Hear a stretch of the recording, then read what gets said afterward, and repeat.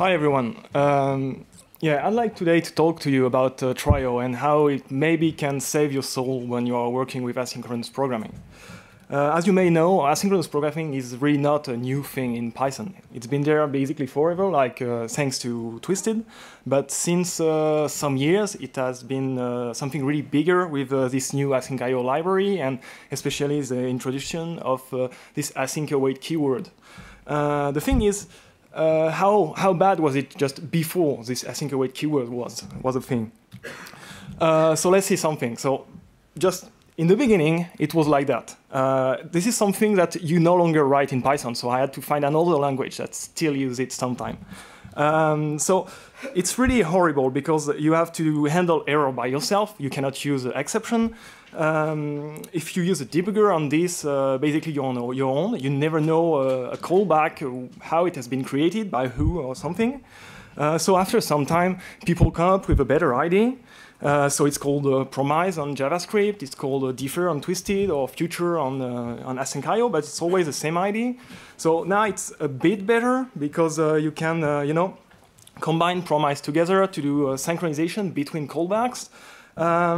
It's kind of callbacks on steroids, but you cannot use exception right, and your debugger is still totally useless because it's still callbacks.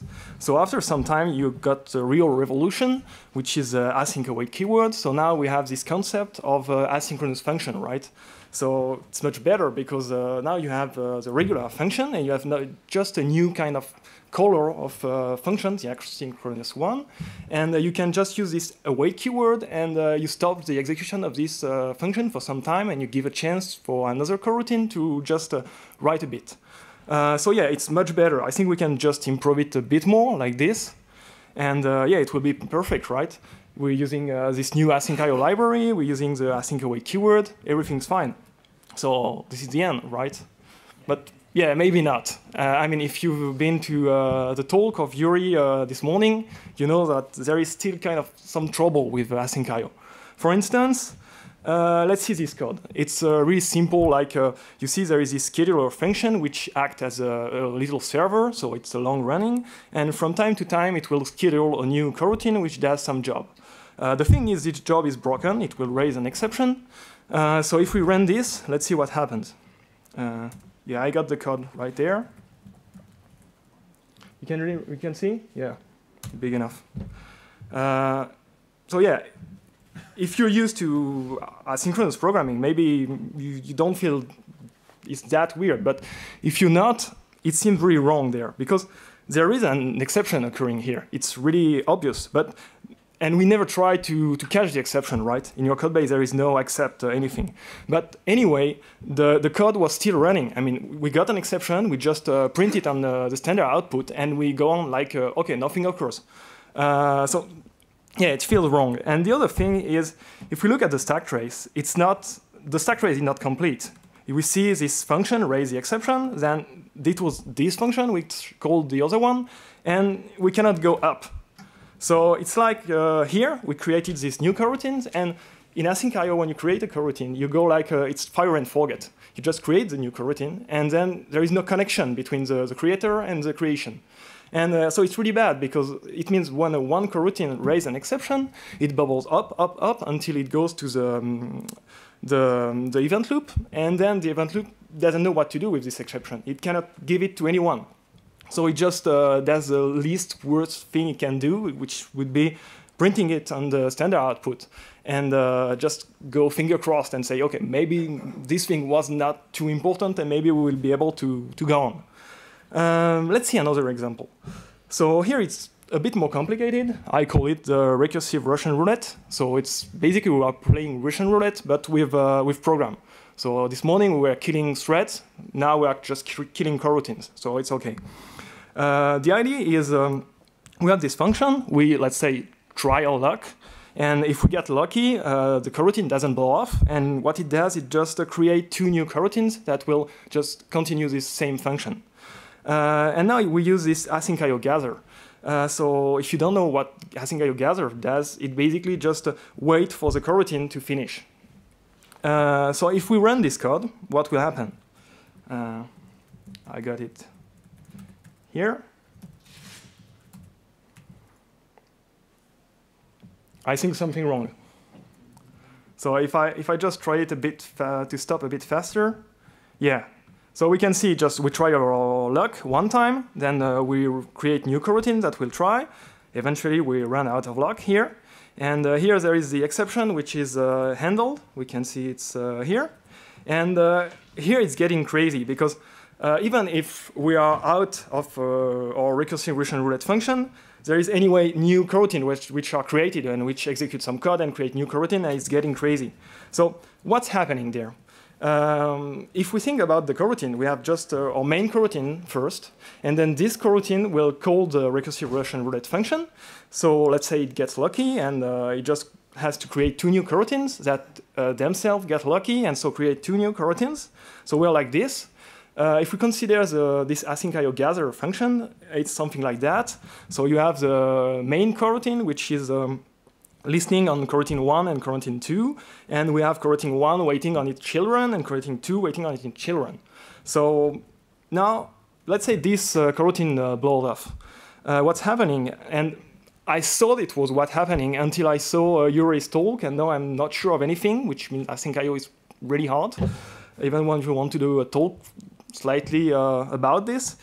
So I saw that when a coroutine blow up and the coroutine is watched by async IO gather will cancel the other coroutine it is tasked to watch and will make the exception bubbles up. So it bubbles up to the coroutine 2, and this coroutine 2 is also watched by async IO gather by the coroutine 1, the coroutine main. So we cancel coroutine 1 too, and we end up like this. So now it seems a bit wrong because, in fact, the async IO gather from coroutine 1 couldn't kick in. So it was just killed. It couldn't destroy the sub-coroutine it was tasked to watch. And now we end up like this. And given we just catch the exception in the main and just sitting around for some time, then the coroutine, the existing coroutine, can just spawn new coroutines and go crazy. So what's the problem here? I see three things that could be improved. The first thing is it would be much better to have complete stack trace. If we take one coroutine, we should be able to read all the part of the coroutine and to be able to go up until we see, okay, this coroutine has been creating there.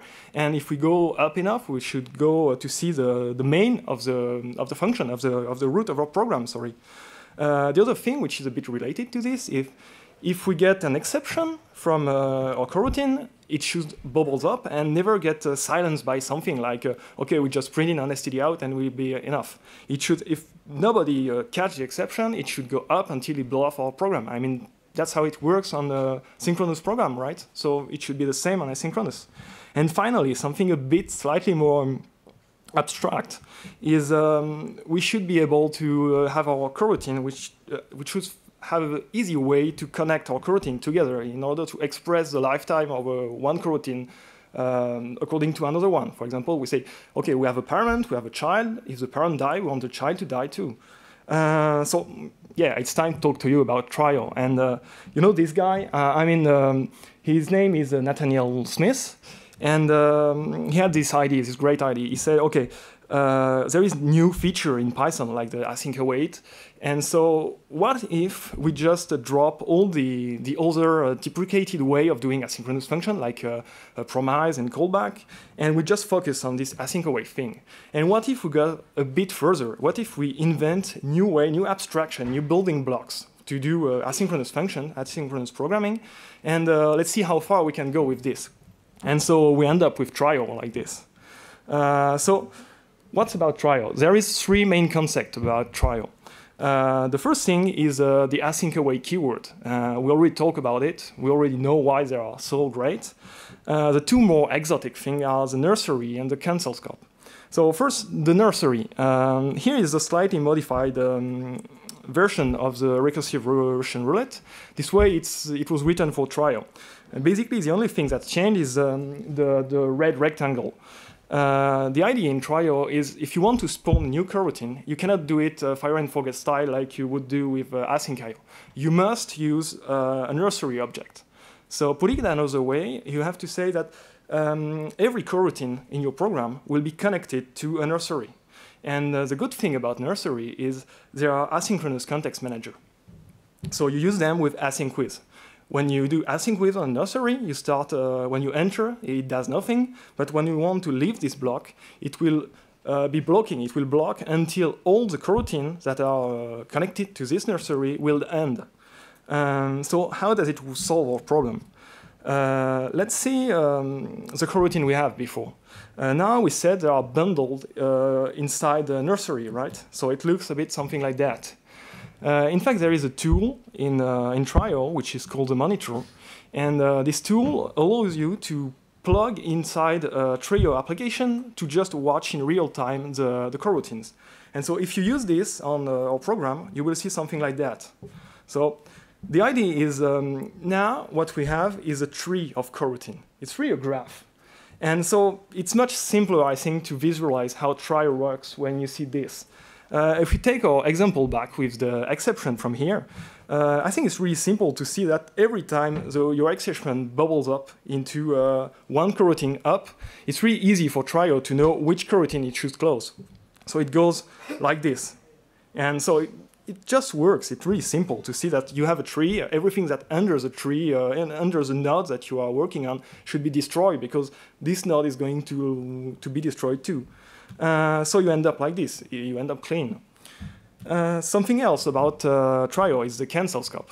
So the idea is if we are doing an asynchronous, if we are using an asynchronous framework, it means that we are doing I/O, right? The trouble with I/O is it's basically you are waiting from someone else, and this someone else can crash. You can have the router on the other end of the internet which die or something like that. So you always have to deal with timeouts. So it will be really great if we could really easily say, okay, I want to have this part of the program which has this kind of timeout, and to put it really easily. But as we saw, we already have this tree of coroutine, this graph.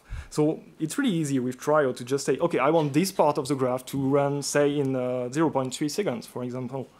So to do that, you just use a context manager. So you put a context manager with this cancel scope, and you say, okay, this block of code, I want it to run for at most this time. And if it goes more than that, then we will just leave this block. And every node that has been created, remember, we are like this. So everything that is created under our coroutine, you can destroy it. So you have the guarantee that no matter what, if the timeout occurs, you won't leak any coroutine. Everything will be clean.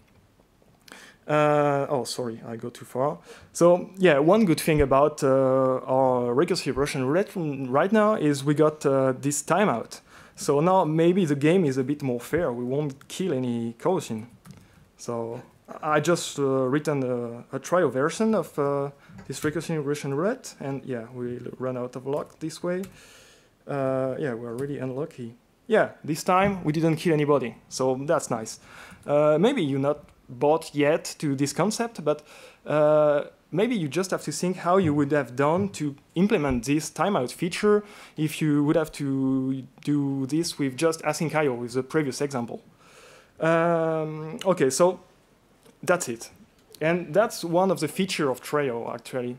There is really, really few concepts. It's like an extremely simple asynchronous library. And that's something which is, I think, really strange from asynchronous library, because you know Twisted, you know async IO, they are all with a lot of documentation, a lot of concept, a lot of things, and so it seems really complicated.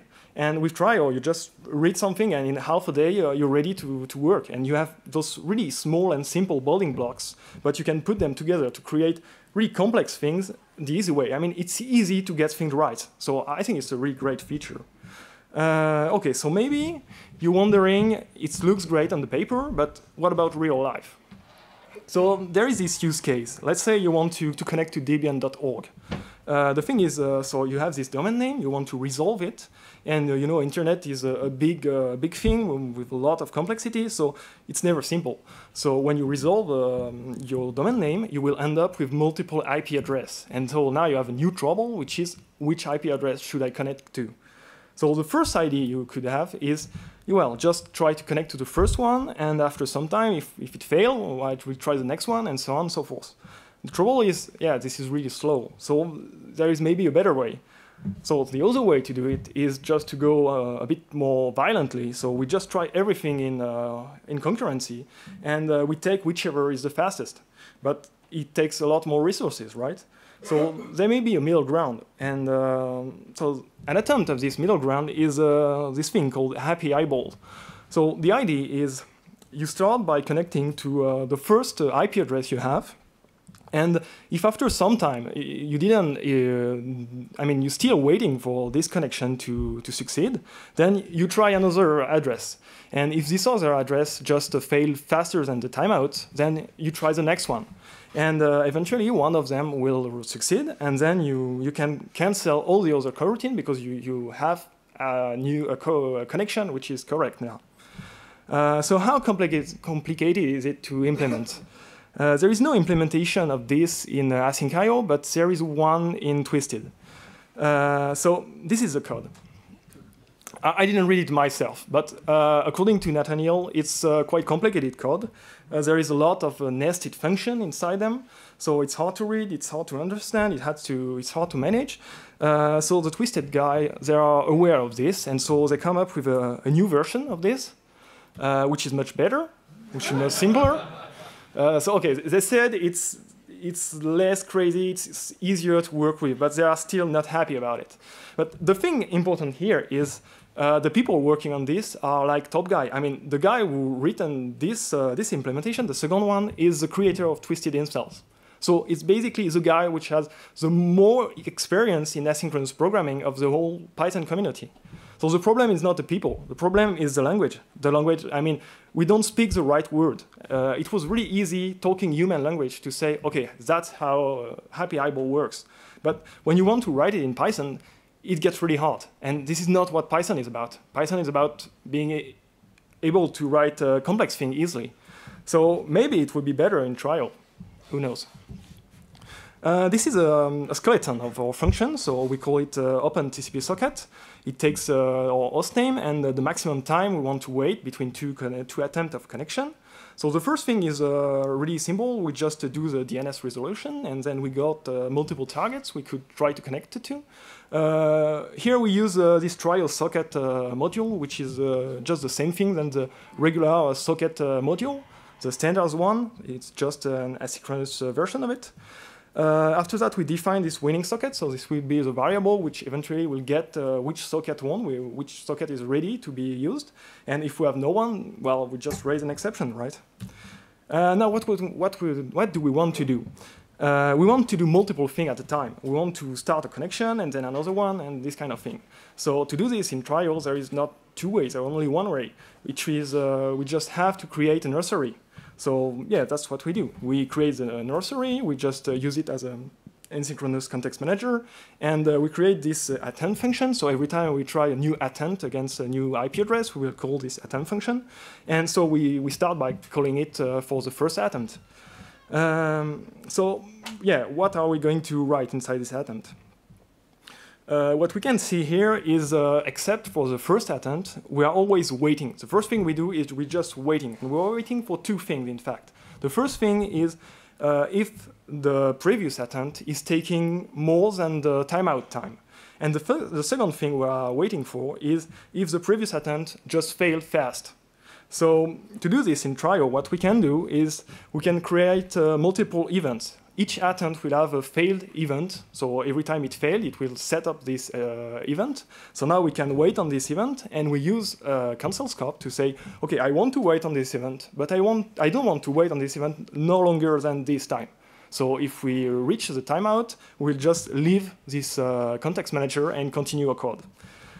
So now we are almost done to do the actual job, but just before that, we have to spawn the next attempt, because before doing our own attempt, we have to spawn the next one because it will watch to see if we are taking too long. So to do that, we just use the nursery. So we just take the nursery and ask the nursery to create a new coroutine and to execute this next attempt on the next IP address. And now we're all set. we can just do our socket connection, our socket trial connection. So again, it's just like the regular socket module library. So now there is only two possible outcomes, which are first the connection failed. So what we do is just we update this event about okay, we couldn't do anything, so now it's up to the next attempt to try to succeed. And the other outcome is, well, we got the winning socket, so we just have to update this. And now we can cancel the nursery. So the idea about canceling the nursery is like we cancel all the coroutines which are connecting to this nursery.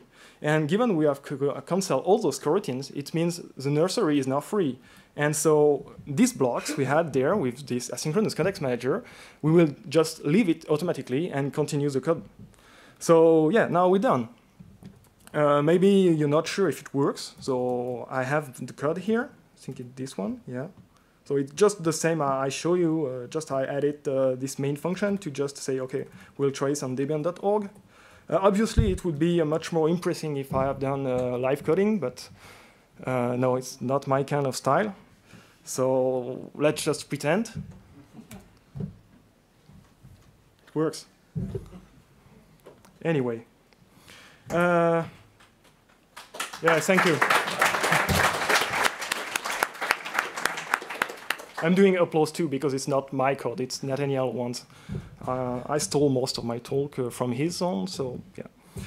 Anyway, so what does Trio offers you? Yeah, there is basically everything that you can expect from an asynchronous library, like you know, all the standard stuff. You can use asynchronous file system access. You can use networking. There is all those synchronous tools, like we use event. You have queue, you have logs, etc. There is a really good testing helper. If you love a PyTest, there is a great PyTest module. If you love a hypothesis, there is a great hypothesis module. If you don't love hypothesis, you should try hypothesis, and then you will love it. There is this Control-C working. I mean, it feels like, yeah, what is this? I use Control-C, it works. But no, Control-C is really hard to get it right, and nobody knows about it until you have read this article that Nathaniel wrote on his blog. You should definitely go to his blog. Everything is really interesting. So yeah, this is working. And finally, there is one of my favorite features is this compatible layer. You know, async.io is really great because it makes all the entire asynchronous world in Python compatible with each other. So with async.io, you have compatibility with Twisted, you have compatibility with Tornado, everything is compatible. So now, with Trio, you just have to write an async.io loop, but you write it inside in Trio, and now you got compatibility with the entire rest of the ecosystem, of the asynchronous ecosystem, just this way. So it's really great because it means that your own code base, the code you just want to type fast and want to do the thing, you can use it in trial, so you will get safety. But for the third-party library, the thing that, like, say you want to connect to Postgre, you want to use async PG because it's really great.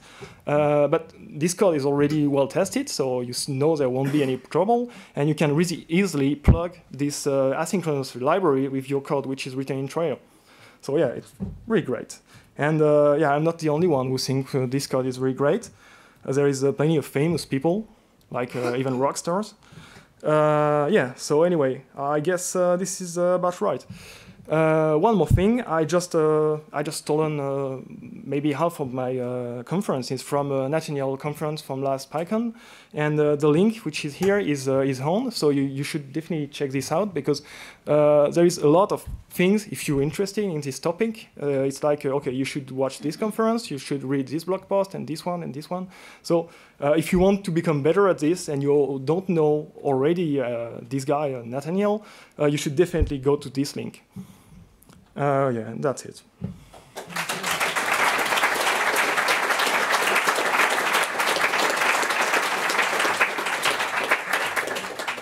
Okay, thank you very much, Emmanuel, for this great talk. If anyone has any question, just line up at the mic right on there on the side.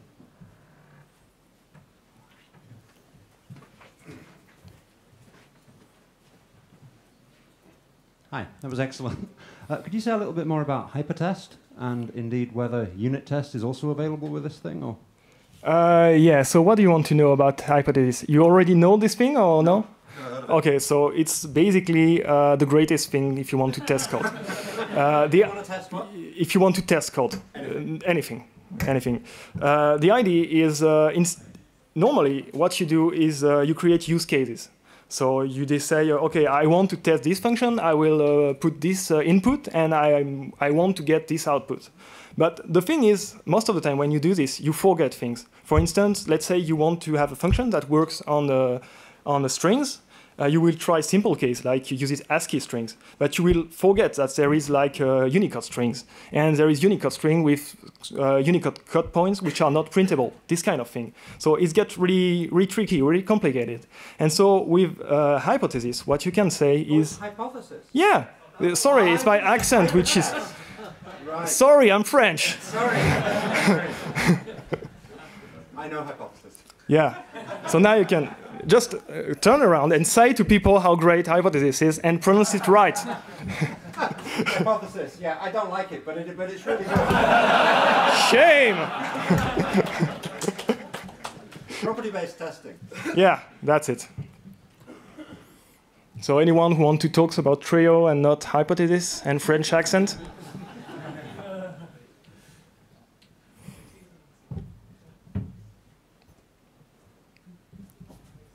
Yeah, you have to come here.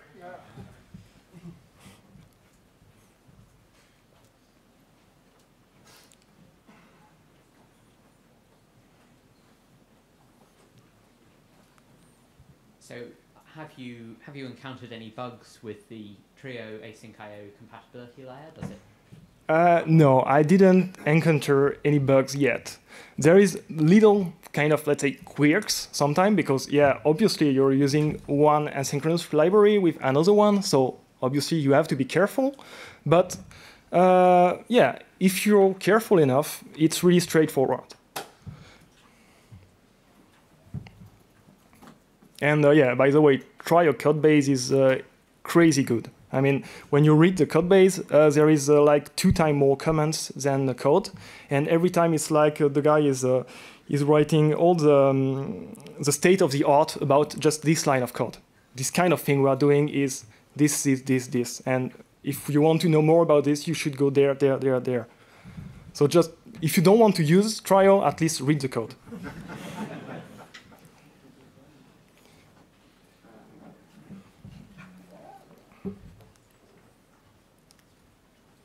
So it seems with the compatibility of a lot of the network libraries with async IO, they all implement their own async IO event loop. So it means you can interact with Trio and async IO, but not necessarily with Trio and all of the other async libraries. Is there a way to stop the madness and everyone use the async IO event loop instead? No, you should see it a bit like you're writing some code in async IO, and you say, okay, I want to go faster. So now don't use the async IO normal implementation. Now I will use UV loop. So it's still async IO, but it's just another implementation of async IO, right? So now it's just the same thing with Trio. With Trio, you got an implementation of async IO, which is made with Trio. So you can run totally just async IO code with this, but it wouldn't be really interesting.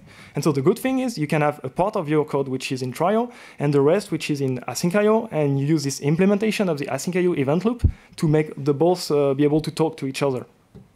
Yeah, but that's great for Trio and async IO, but when you want to use Trio, async IO, Twisted, and Tornado, and... Yeah, but Twisted and Tornado, I mean, I'm not 100% sure about this because I never tried it, but what they say is Twisted is now compatible with the async IO event loop. So you have no trouble now. Yeah, Twisted or Tornado, but like G-Event and some other things, they all... Yeah, G-Event, but... implementing their own event loop. Yeah, sorry, you cannot have compatibility with PHP too. No, you're right.